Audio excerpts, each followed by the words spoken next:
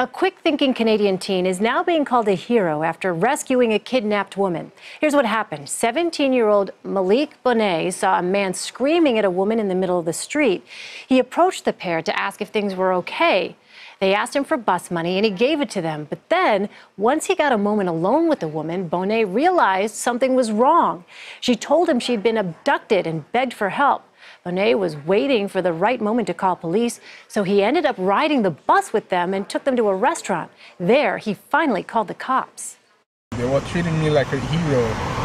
Yeah, I didn't realize what I did for real. After all they fed, the journal and everything, like now I realize what I did, and wow, it's really awesome. I mean, I saved a life. You feel like a hero? No, not at all. But a lot of people are saying today that you are. No, I don't want to be a hero. I just want to be a normal person. Hero would seem to apply. What Bonet didn't know at the time was that the man was considered dangerous and had prior run-ins with the law.